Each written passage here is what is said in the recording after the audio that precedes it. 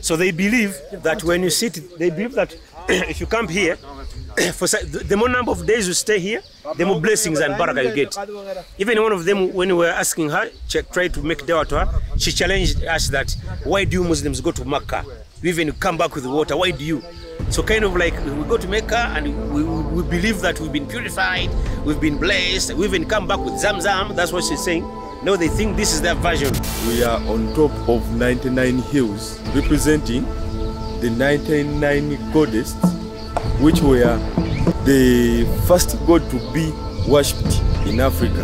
I think there were two things when we received the talk, which like made me think. One of them was there's 99 gods. That was one. Actually, it's three things. Two, they had like this water, like the sacred water. And the third one is like they do like their own version of itikaf there as well. Like the longer you stay there. All mushriks have it though. Yeah, but it's like an inverse. It's like shaitan playing a joke. It's a flip. Oh. 99 names of Allah, right? Subhanallah.